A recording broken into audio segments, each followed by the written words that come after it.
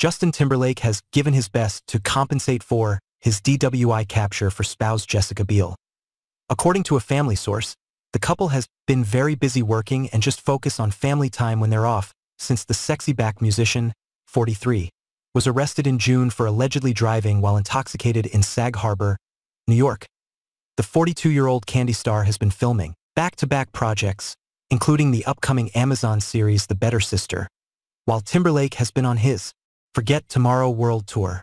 Additionally, they are raising their two sons, Silas, who is 912 years old, and Phineas, who is 4. The source adds, they've been married for a long time. They need to chip away at their marriage like most couples. It's never easy to parent while working. While the insider says that Biel, who enjoys privacy, was not happy about her husband's arrest, they're both relieved that it is in the past. The insider adds, Biel's husband was arrested in a plea deal in the middle of September. Timberlake admitted to the lesser charge of driving while impaired. The musician will have to do 25 hours of community service and pay a $500 fine. According to the source, they are both committed to staying married. Jess regards him as a wonderful father. They make a fantastic team.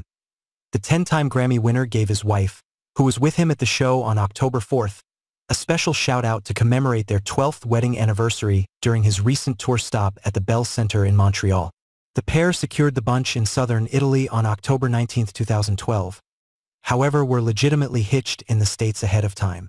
Timberlake presented a visit recap on Instagram the next day, uncovering what went down in front of an audience when he praised the pair's most recent achievement with his fans. He said at one point during the concert, "It's also a very special evening for me." As Biel stood up to watch him by the side of the stage, "My better half is here this evening. Also, this evening is our 12-year commemoration."